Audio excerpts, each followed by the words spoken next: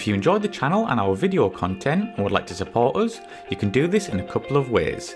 You can sign up to our Patreon site, which is a monthly subscription to one of our 4 tiers, each giving you something different from early access interviews up to exclusive unseen footage. There's also the option of a one-off donation via PayPal, which allows you the option to donate an amount of your choice. Both options really help to keep this channel going and to continue putting out regular content for you good folk. So please take a look at aircrewinterview.tv/donate, and I thank you in advance. Thank you and enjoy.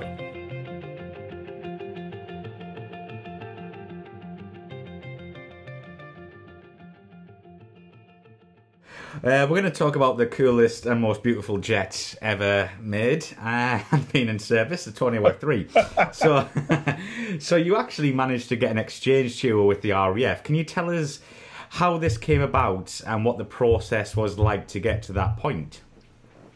Sure. Well, you know, you get to after you're done with your ground, or your I should say ground, your first squadron. And I had 2 of them because my first squadron went away, BF-33 went away, and then went to the F-102, the Diamondbacks. Then you have an option to go and do a tour somewhere else. You know, most of the guys go to the RAG and teach there. That's the standard. You know, a lot of guys were getting sent down to fly, T2s and A4s, instructing down there as well. You know, someone went to the RAG and taught on the Tomcat. I wanted to do something different. I wanted a little, you go, yeah. I mean, seriously. So I wanted to do an exchange tour. And I had a few different options. I had some within the U.S. I could go and fly big mouth F-16s with the Hill Air Force Base. But that's the Air Force, And whilst I think I'd look good in a dress, I thought maybe I'd skip it. No, I'm just joking. In the Air Force Base. That's teasing. Anyway, but I would look good in a dress. Anyway, let's leave that there. I think it's optional for them. Anyway, no, in this day and age, just joking. Or I had a chance to fly F-4s with the Luftwaffe in Germany, which I was really tempted to do. But I didn't want my wife to have to go through language school. And I thought that would be kind of a challenge, and really not fair to them. They're like, really? 3 years over there, with another language? Or I could go fly Sea Harriers with the Royal Navy, or Tornadoes with the Royal Air Force. And, I looked it over a lot, and with the language, I actually chose England. I mean, I said, because we like the Brits. I mean, they're great people, fun, at least what we've seen in the movies, And I said, I'm going to take the Tornado. The Tornado was a good-looking jet, frontline fighter, and, I'd read Tornado Down, the story of those guys, got shot down in, the Gulf War. And I said, I'm going to try it. I think that would be fun, something very different, see some different cultures and, really learn about it. Yeah, and almost kind of the logical. You said the Sea Harrier there. Is that you would think that's a logical choice, obviously with the Royal Navy, but you went to the F3 with the RAF. Good choice and the right choice. Oh, I think so too. I tell you what, I'd had enough boat time for a little while, and I go, I think I'll stay on the land. So yeah, I think it's a good call. So you said it was a good-looking jet, though, but did you know anything about the aircraft before, you even got selected for it, or, you were going to come over? Not a heck of a lot, I didn't. I really didn't. I mean, seeing pictures of it, I go, it's a good-looking jet. I'll tell you, one thing I've found is if you look at aircraft, generally the more pleasing, aesthetically, aerodynamically looking jets, the better the jets are. I mean, really, you take a look at it, like an F-16 compared to, an A-10, and you go, well, it's going to perform a lot better. Now, you may have a big gun in the A-10, but, an F-16 is a very well-performing jet. Just like the Eurofighter, you look at it, it's a pretty jet. The Tornado is a good-looking jet. And it usually says something about the aircraft itself. Mm-hmm. You look at some of the Soviet things that don't fly well, and you're like, and they look like it. It's, kind of the nature of it. It's, I think it's kind of like we build them, after nature. You look at the birds that fly fast, whether it be a swallow or, a hawk or something compared to, an albatross, and you go, okay. It's... we kind of mimic nature, I think, in our aircraft design a little bit. And something I looked at the Tornado and I saw that. It's, like I said, it's a good-looking jet. Yeah, it's like I would consider a Tomcat light, almost. Well, there's some truth to that. There is. Yeah. So swing wing, double engine, Rio in the back. It is. Yeah. Yeah. It's like a MacBook Pro and a MacBook Air kind of thing. Fair enough. Fair enough. It's my analogy right there, Steamer. But yeah, can you so obviously let's just go into the nitty gritty here. So the process, you're coming for the squadron, you apply for this.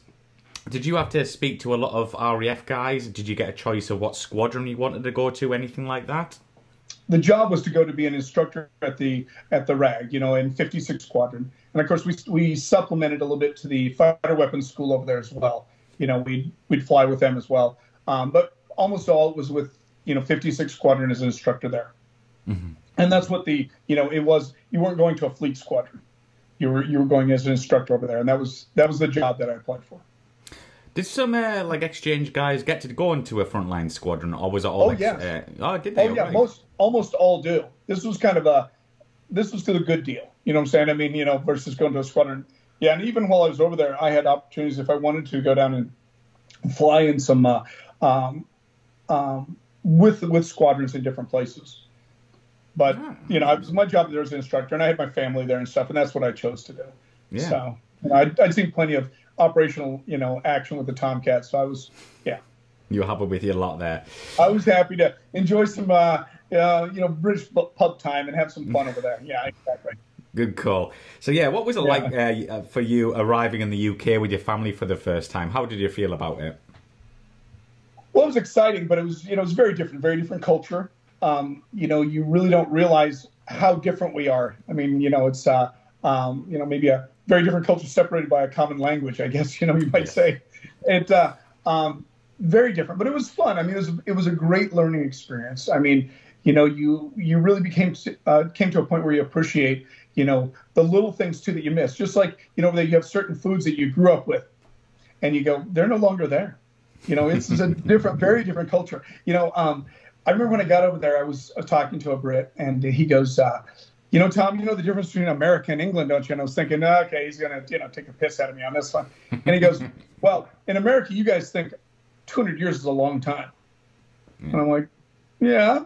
And he goes, and in England, we think 200 miles is a long distance. And I'm like, yeah, it's fair. Just, really different, but we loved it. We made great friends over there.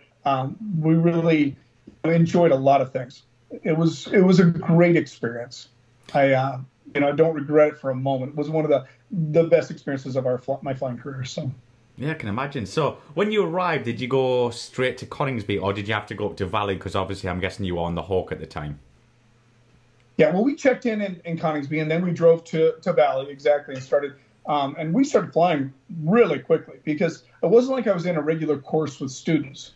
So we went in, they kind of gave you a little stuff about the jet. They go, basically, study this, know this. 2 days from now, we'll start flying. And that's kind of how it went. Yeah. And it was intensively quick. I mean, we were flying 2 and 3 times a day. Just had to get probably the hardest part. It wasn't flying the jet. The Hawk was a very simple jet to fly, very easy. But was getting the calm down, because the communications that the British use is kind of opposite the American, kind of like driving on the other side of the road. You go, if you're moving a section that's a 2-plane, you go, it'd be 90 left go instead of left 90 go, and you're kind of like, whoa, just a little off. You're like, and if you did it wrong, they'd be like, that damn American, the Yankees not saying it correctly. Let's not do it. And you're like, oh boy. So, but it was a lot of fun, and we really enjoyed that time. I tell you, Wales is a beautiful area, a really neat culture up there. I mean, with the Welsh, which I didn't even know existed. I mean, it's a very different group, so it was fun. So how long did you actually live up there and train on the Hawk before you got posted to Coningsby on the F-3? We were there for about 5 months, 4 to 5 months right in there before we were done with that training, and then went down to the Tornado. Yeah, nice one. And obviously you said the Hawk was nice there, but how did it compare to, the American US Navy training aircraft you went through? Well, kind of funny because, we got the Goshawk, which is the Hawk, transitioned to the, they're flying that now, which I didn't fly. Well, it was kind of funny because it was kind of like a cross between a T2 and an A4. And the A4 is a little more performance oriented than that, a little faster, but it was a tactical jet they used in Vietnam.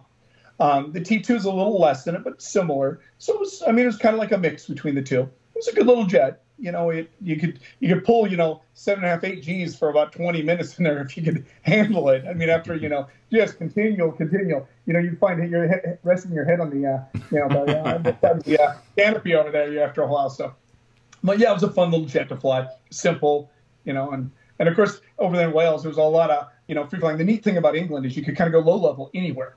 Yeah. You just pop down and you're free to go, you know. So it was a lot of fun.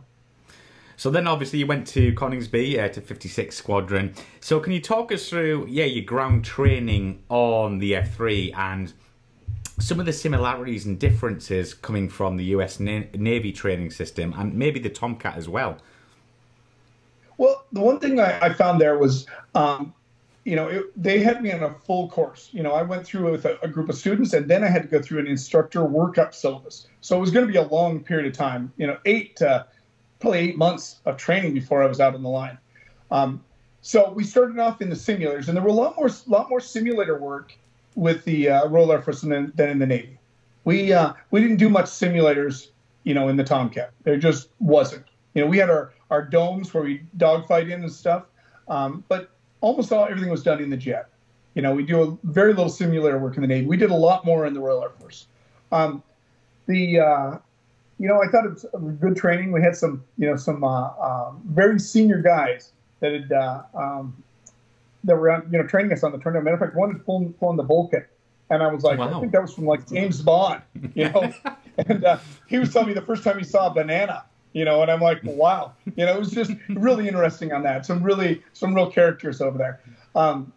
But started up, did some simulator training. Then we did, you know, very similar training compared to the Tomcat. I mean, you do your basically FAM flights, formation flights, you know, you get into weapons, ACM, you know, pretty standard on that. I mean, not a heck of a lot of difference there. The nice part was, you know, I was going through it, and the instructor or the skipper pulled me aside one day and he said, "Hey, Steamer, ready to go get one at the pub tonight?" And I go, "Well, sure." So we went out after that, him and the XO, and they said, "Hey, if you're comfortable with this, we're just going to take you off this syllabus and put you on as an instructor." They said, "You know, it's obvious this isn't quite what you need." And they were great, really great guys. Really enjoyed that. We had a lot of fun for Squadron, a lot. Yeah, so before we get into the nitty-gritty of your time on the F-3, did you feel welcome at the Squadron there from day one? Oh, yeah. Yeah, the Brits were very welcome. Of course, you know, one thing my skipper did say to me, because he had been an exchange officer with the French, and he said, "So, Steamer, you know, question." You know, he asked me that same question. "You feel comfortable?" And I go, "Yeah." And he goes, "So, you know, as far as I know," and he goes, "It's hard to read, though, isn't it?" And I go, "Yeah, you never really know, do you?" And he goes, "No, you never really know if when he says, 'Good day, mate,' if he's saying, 'Hey, welcome aboard, we'd love to have you,' or 'Hey, Yank, get home.'" He goes, "You never really know," you know. But we made such great friends there. We had a great time. Yeah. I think they were saying, "You're welcome here," and that's what I'm going with. Okay. Brilliant. So let's talk about your first flight in the F-3, and how did you find the power? I'm guessing it was completely different from the B, but similar to the A. Yeah, I mean, it was very similar to the A. I mean, you know, it was a little underpowered. It was. What I loved about the Tornado, though, is it had a really nice HUD. Its HUD was better than the F-14A HUD. The F-14 had a great air-to-air HUD. You know, I mean, really good for dogfighting. But the engineers that designed it had put the ILS, the needles, you know, as you're flying it, up high on your HUD.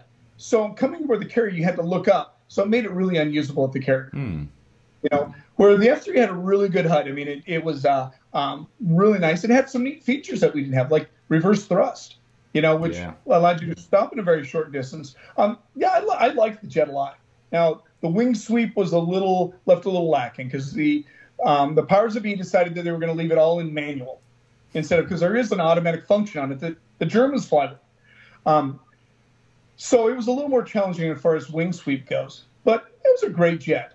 It was a lot of fun, a great low-level machine.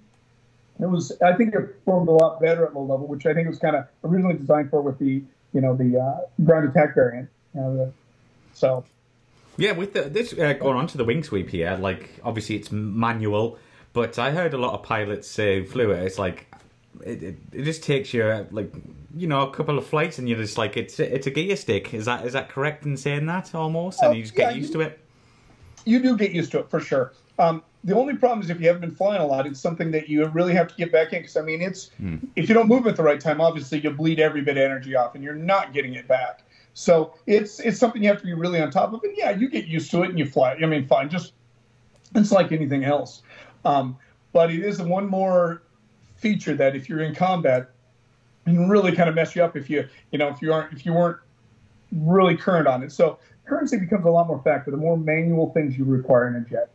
You know what I'm saying? I mean, especially in air combat, you'll find, if you've gone away from flying, for say a couple of weeks, you get back in. It takes a couple of flights to really get back into your peak performance on air combat. It's a very perishable skill, and something like that is one of the things that falls out. Got to hit the wing sweep, So.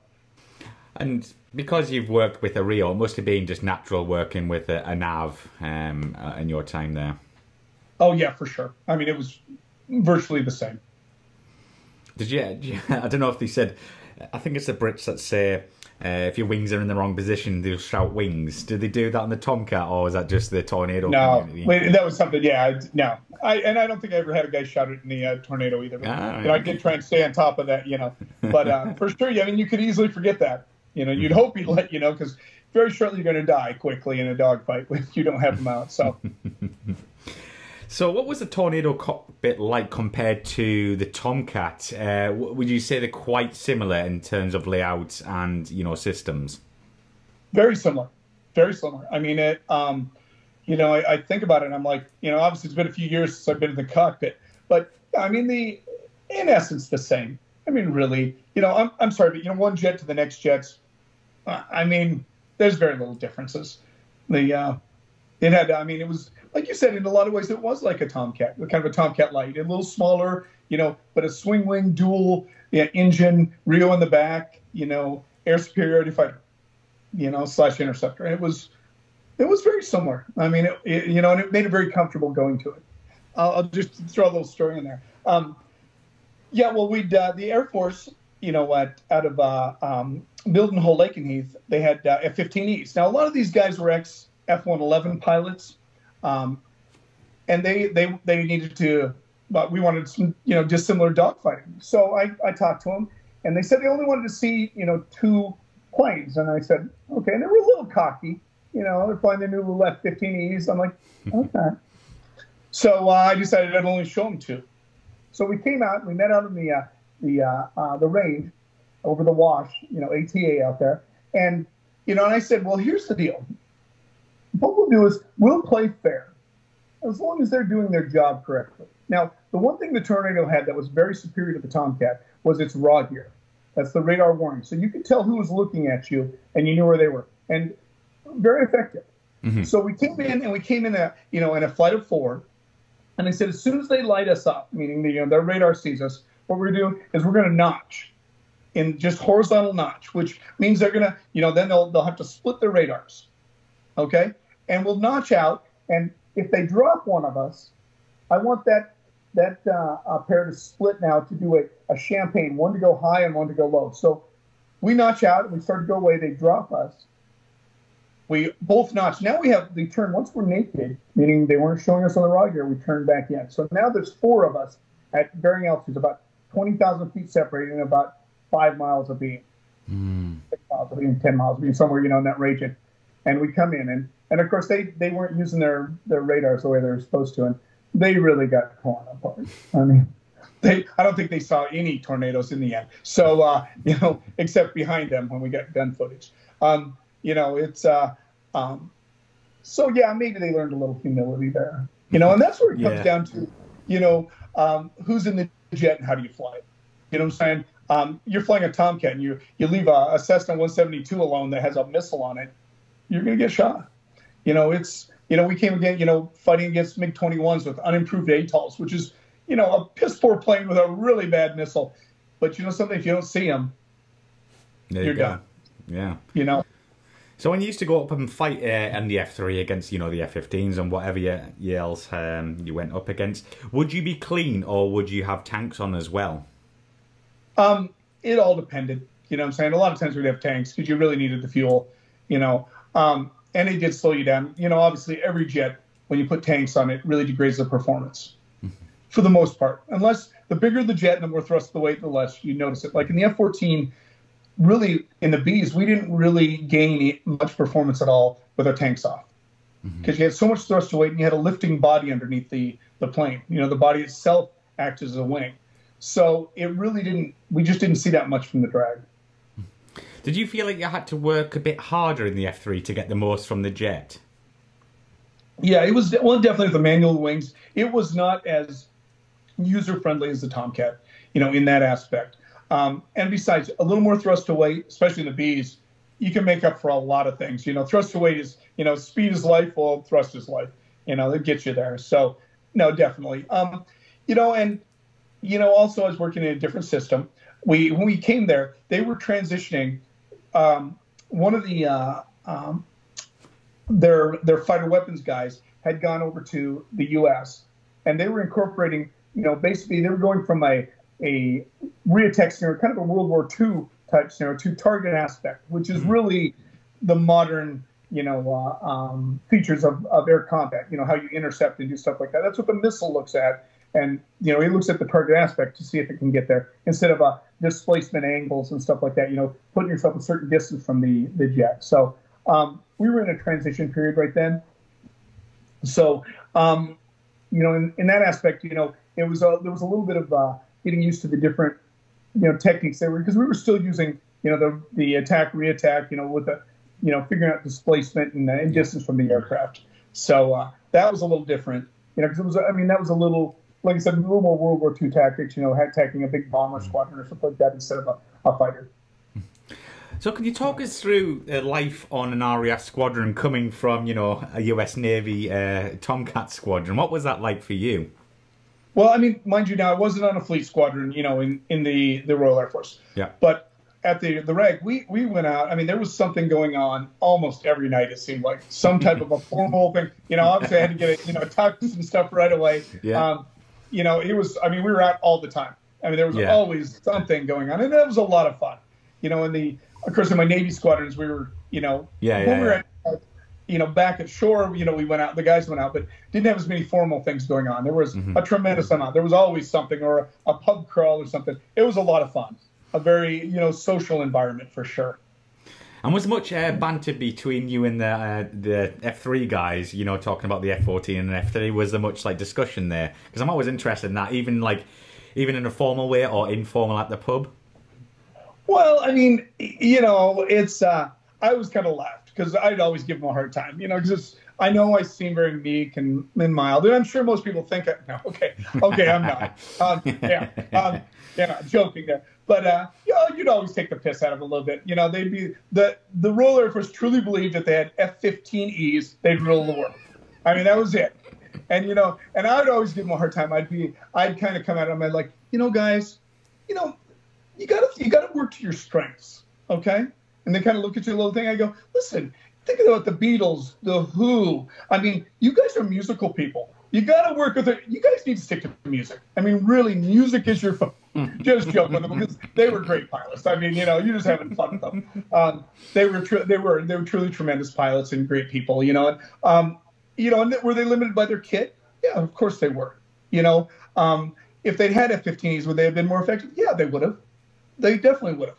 You know, I mean, the Tornado was a great jet, but I mean, let's be honest, like the F-15 with the thrust weight, high altitude capabilities, big radars and stuff, I mean, gives them a lot more capabilities, you know, and that's, you know, they were great guys. I mean, just like the helmet must have weighed, you know, 10 pounds, that huge helmet, you know, when you're fighting that thing, you're just like, wow, my neck is given, you know, and we had the lighter stuff. I mean, kit makes a big difference. It does. But once again, just like us shooting up the F-15s, you know, in the Tornado, it depends on who's in the pilot, you know, who's in the cockpit.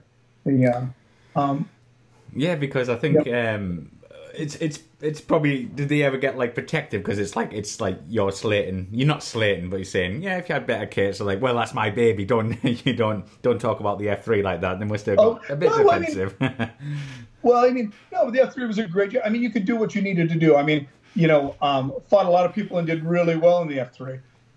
you know, you can always make excuses for your, you know, blame the jet for your own abilities or non-abilities. You know, you had some great abilities in the thing. You throw off the radar and you come in with your raw gear on, they don't even know you're there. You have a real superior raw gear. And somebody doesn't see you, really easy to shoot them. You know what I'm saying? So, I mean, you know, you have to use tactics based around what your jet could do. Just like the Tomcat. We couldn't turn with an F-18. We couldn't get slow with an F-18. I mean, the jet was superior to ours in radius and rate. Yet we shot them a lot. Why? Because we used the positive things in our jet that they didn't have. Just like in the Tornado, you have things that they didn't have you could use. And, you know, that's how you do it in all the times. I mean, I remember fighting an F-5. An F-5, I mean, no shit, a super old jet, and getting the heck shot out of me. And you're like, what happened there? Well, he used his abilities. You know, it was a guy he knew what his plane could do. He fought his fight and not your fight. And, you know, that's what a dogfight you have to. I mean, every jet has its positives and its negatives, you know, things that it can do well. And if you fight the other guy's fight, you're going to lose. If you came in with an F-16 and a Tomcat and you fought an energy fight with him, you're going to lose. Yes. All day long. I mean, because he could turn his radius and rate were better than yours. He could turn faster around the circle and in a tighter circle. And you're like, it's just a matter of time. So you couldn't fight his fight. So, you know, and it's like that in every jet. I mean, a MiG-21 has a tighter turn radius than we would in any of our modern jets. So if you fought his fight, you're going to lose to a MiG-21 or a MiG-17 or a MiG-19. You know, I mean, archaic jets. And, you know, so it comes down to know your tactics and know how to fight your plane. So you can make a lot of excuses, and we all could, you know, like, it was a wind, dust in my eye, you know, or you can learn how to fly your jet and use your benefits, you know, that it contains, because all of them have some. Of course, yeah. I have to ask you, what's the top speed you hit in the F3? Because everyone knows it's quick down low, but what did you hit in the F3? I hit about 175-18 was the max I could get out of it, you know, and that was high up. Yeah. You know, we were doing the, you know, your supersonic reattacks, you know, and stuff like that up there. You know, it's about the max I could get out of the jet. You know, I couldn't get Mach 2, so. Damn it. I know. But of course, when I hit Mach 2 in the Tomcat, I took all the paint off the tail when I came back too. It was all, you know, painted up. And the skipper's like, "What happened to all the paint?" And you're like, "I don't know. I guess bad paint job is all I can figure," you know, so. And you've kind of mentioned it there, but what would you dislike? What do you like and dislike about the F3 the most from your time on the jet? Well, I love the raw gear. I mean, that was really superior. You knew who was looking at you and when they were looking at you. I liked the HUD. It was great. I liked reverse thrust. I thought it was fantastic. The manual wing sweep was obviously the most detrimental part of it. I mean, it was. It was just kind of, it was a pain. You know. And you know the thing I liked even more? On the Tornado, they have the refueling probe on the left side by your throttles. The Tomcat and all the Navy jets are on the right. So you're looking cross cockpit when you're coming into. Much easier to tank on the Tornado. Much easier. And being in the Navy, we tanked a lot, you know, pretty much every flight. Very important. I really liked it on the left side. I know that seems something simple and you're like, not a big deal. But to us, it made life a lot better. No, it was a much better design. Much better. There you go. A few points score for my beloved F3 there, guys. There you go. They're the refueling probe. They're the best thing, yeah. But, yeah, Steamer, can you maybe share a couple of stories from your time on the F3 that stand out for our viewers? Wow, I tell you what, I remember one. We were, I was working with my backseat huge, and we were going out over the North Sea. We were flying in support of one of the fighter weapons school sorties, right? And they'd been waiting to get up for a long time because, you know, there is a little bit of fog in Lincolnshire. And, you know, they've been like a week, no wheels in the well. Well, they finally briefed this, and we were going up as one of the adversary guys.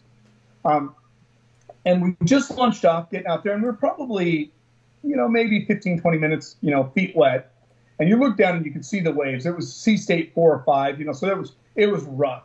Winds were probably 45 knots down there. I mean, it was a rough day, you know, down in the North Sea. And we're flying out, and all of a sudden I kind of smelled something in the cockpit. And I asked my backseat, "Huge, do you smell anything?" He goes, no, mate, we're good to go, you know. And I'm like, something doesn't smell right, Huge. And he's like, you know, and he's not saying anything. And then finally I just go, Hughes, I'm going back. Something's wrong. And he goes, we're doing what? And I'm like, because, they've been trying to get this sortie out for, weeks. And so I'm like, you're feeling like, oh my gosh, you hate to do that. I mean, we've got 8 jets in the air and we have to be there.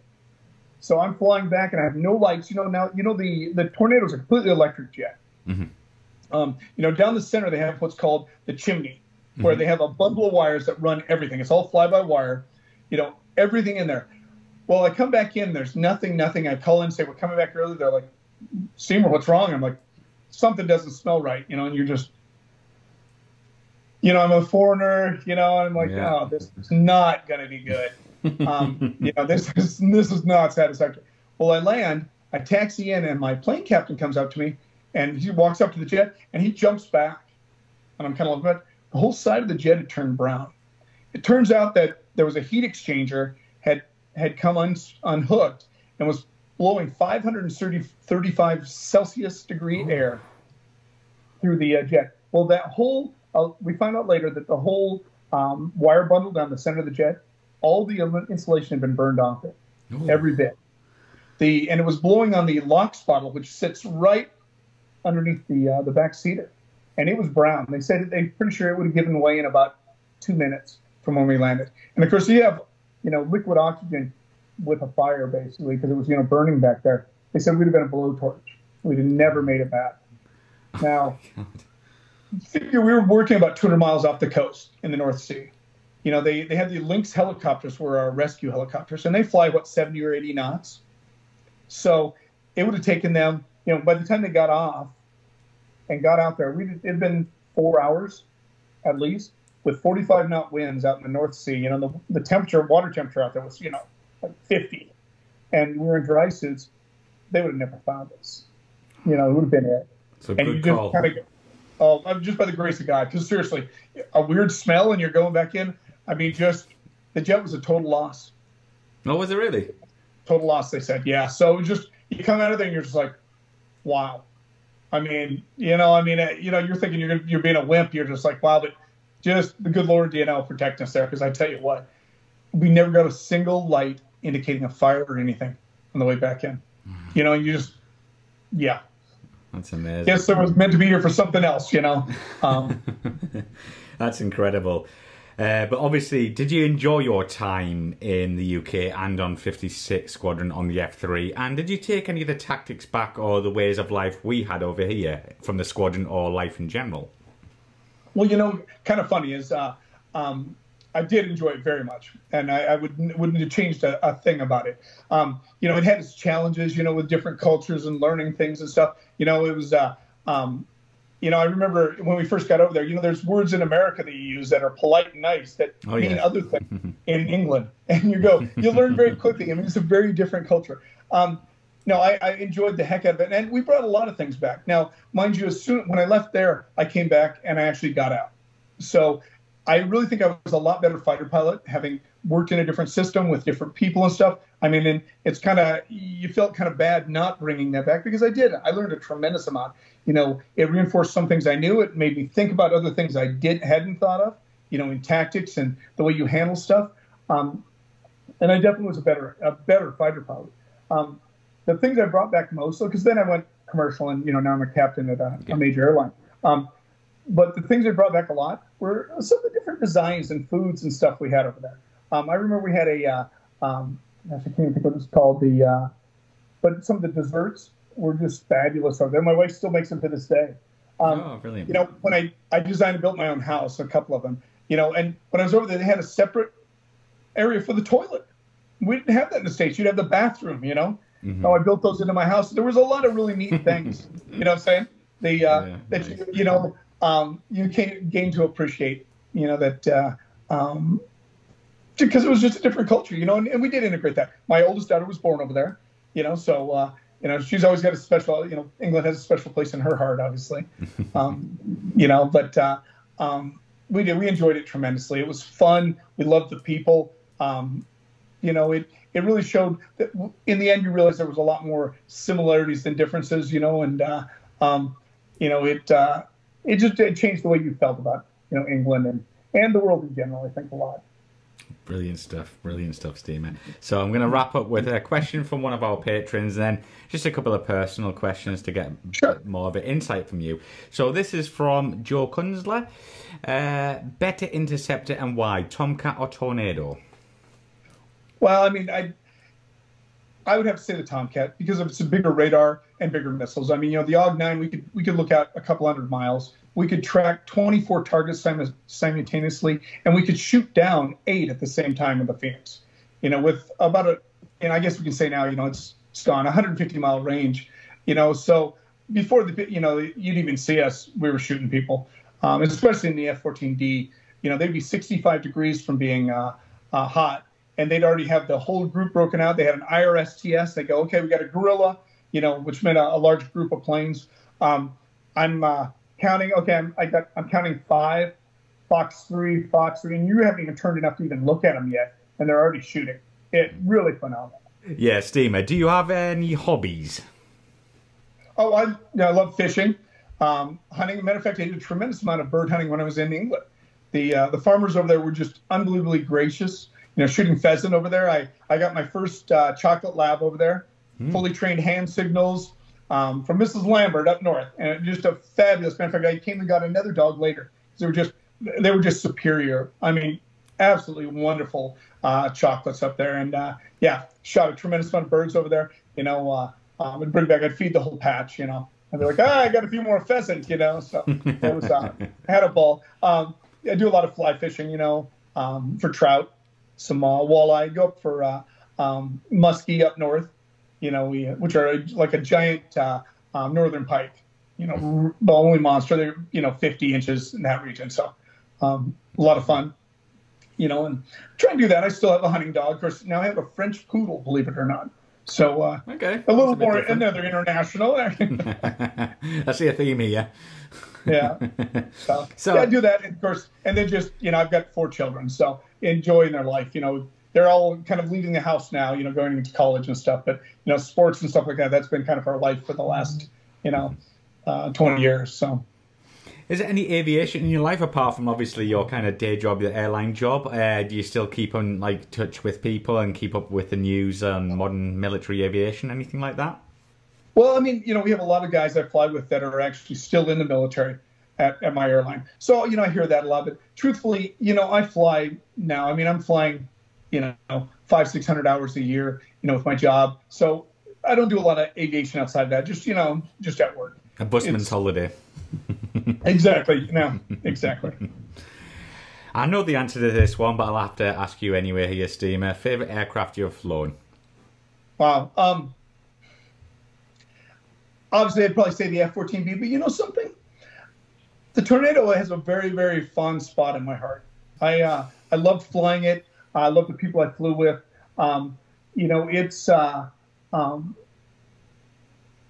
It's right up there. It really is. Hard to put them all. They all have their own special times. But being overseas and enjoying the culture and the jet and stuff, and being with the Royal Air Force, it's right up there with the Tomcat for me too. Awesome stuff. Cheers for humor me. Yeah, I appreciate that. No, I'm serious. So it was. I mean, there were some things that, weren't as great on it, like the missile system. But, so that it was a great jet to fly. I remember one of my last flights. Matter of fact, it was my last flight. I did the locks up through Scotland around, low level down those. Nice. And, I mean, just absolutely beautiful. I remember I came over to a couple little hills and there was somebody up there having a little hike, and I'm probably 20 feet over the top of them. They're like, ah! It was a lot of fun. Well, I mean, enjoyed the tar out of it. And it was just the different culture and the flying experience and stuff. Yeah, I wouldn't trade it for the world.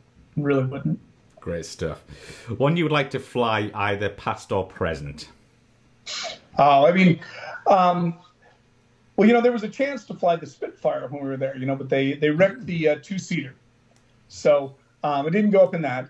But probably be the F-22, which is a true air superiority, vector thrust, internal carriage. I mean, just wow. I don't think there's anything else like it in the world right now. And of course, we're getting rid of ours, unfortunately.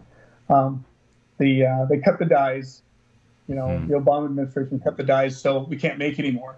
So, kind of out of luck. I thought you might have said Super That would have been the jet.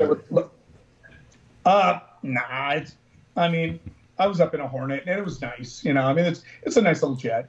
But it's kind of like a F-16, F-18. I mean, it's got its own little capabilities, and it's neat. But I mean, I saw Top Gun 2, the new one, and I looked at it. When I came out, my family was all like, Dad, do you miss it? And I'm like, not even. I love doing it, but that's a young person's job. I mean, what I'm saying? Dogfighting and living on the carrier and people shooting at you and, hair on fire. It was great when you're 25. Absolutely. And now that I'm 35, yeah, okay. It's not where I want to live. I mean, I love my life now. I enjoy the time at home. I love my family. If I need some excitement, I'll go bird hunting, go fishing. I'm good. So. That sounds good. So what can we see for the future for Steamers? Any big plans in the future, or are you just happy with your lot right now? I tell you, I was just telling somebody the other day in the jet, I'm obviously not, that old. I mean, but truthfully, I'm happy where I'm at. It kind of felt like, really the job I'm in right now is kind of a retirement job. After flying off the carrier and, combat and stuff, you go, I'm really happy. I got a wonderful wife, great kids, a nice home. We're like really happy. Life has been just joyous to us. We got to see the world a lot. I took our kids, matter of fact, I took them through England not long ago. We went to Coningsby, Mildenhall, Lakenheath, went up through Scotland. We flew over just so they could see where we lived and whether, my oldest daughter, where she was from. And, it really opened us up a lot to the world when we got over there because, we traveled a lot through Europe and you saw artwork and stuff like that. And you realize, I always kind of thought of myself as pretty talented. You're like, carrier pilot, and mind you, we're maybe some of the best in the world at that.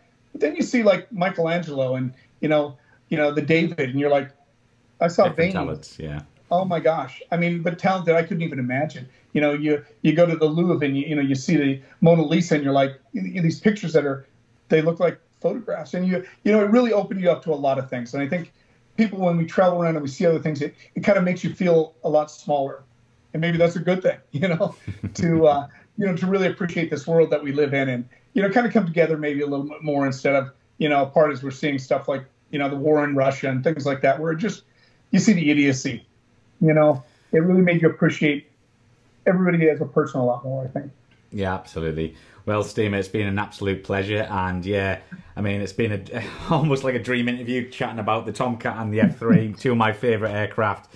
Such a nice bloke. So yeah, thank you very much for coming on the show. It's my pleasure to, have you on and chat about aviation and your career. Well, Mike, it was a pleasure talking to you too. I tell you, brought up a lot of really wonderful memories on the Tornado. The times over there, excitement and fun. Very exciting going to a different culture. And I mean, I remember going. It was just, and it was everything I was hoping it would be. It was really awesome. Like I said, I love the country, and we wish you guys the best. In everything. I'm going to let you go and enjoy your day with your family. Thanks again, Mike, and cheers to you as well. Cheers.